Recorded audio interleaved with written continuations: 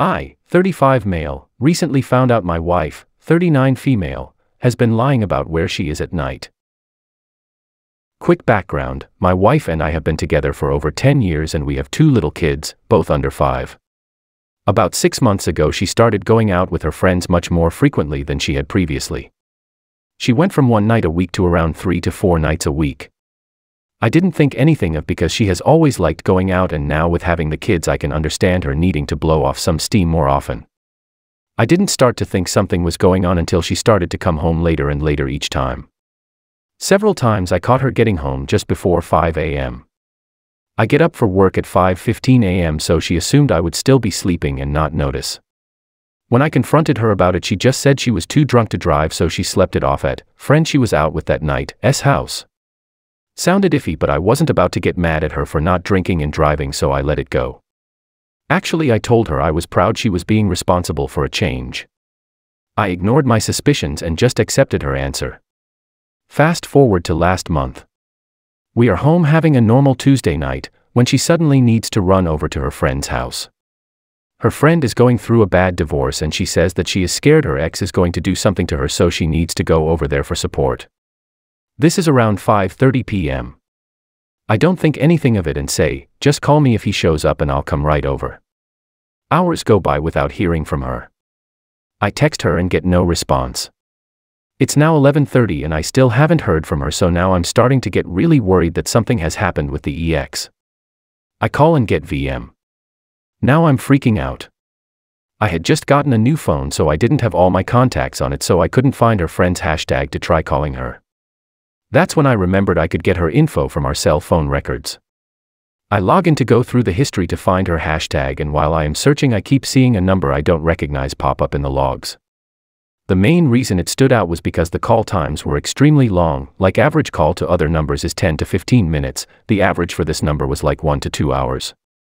Then I see that this is the hashtag she was texting with right before she needed to leave to run to her friend's house. I do a quick lookup of the hashtag and it's some guy I've never met. I instantly go from worried to pissed off. I call her phone non-stop for a good 5 minutes. She still doesn't answer, but she does finally text me back. I tell her to call me right away. She doesn't. 10 minutes go by and then she calls. I ask her where she is and she says she is just leaving her friend's house. I tell her I know she is lying and she freaks out and hangs up. When she gets home we have a huge fight about it. She's been drinking and I'm furious, so the fighting isn't getting us anywhere, so I leave and go sleep in the guest bed. The next day I tell her I can't be married to a cheater, so I'm filing for a divorce, and she freaks out. She comes clean about lying to me but says she isn't having an affair. She just has a new group of friends that she knew I wouldn't approve of, so she was hiding it. I don't believe her, but I can't prove anything and nothing she says is gonna change my mind, so we agree to a trial separation. In an effort to not disrupt the kids' lives, we decide that I will stay in the guest room until I find my new place. The next 2 weeks are a blur of non-stop crying, her and I, and talking. We were never really good at communicating, so this is new. We discuss the things that lead us to where we are and what we both could have done differently to avoid it getting to this point. Those 2 weeks were the most we had ever opened up to each other verbally, and it really brought us closer than we had been in a while. We agreed to put it behind us and to try to work on our marriage with a caveat: I don't want her seeing/talking to this group of friends anymore, and no more lies. She agrees but says they all already bought tickets to an upcoming concert and she still wants to go. Like an idiot I agree to it. The days leading up to the concert are great. Like some of the best days we've had together in a long time. Then the day of the concert comes and I'm emotionally a reek. Here I am telling my wife to go hang out with some guy that I'm pretty sure she was having an affair with a month ago. I have a rough night trying to deal with my anxiety about the whole thing, but I still didn't want to ruin her concert, so I didn't call/text her at all. The next day I send her a text just to confirm that she still wants to work on things and that she is done with that group. She confirms and everything seems fine. I text her a little later to see if a package was delivered. She works from home, and get no response.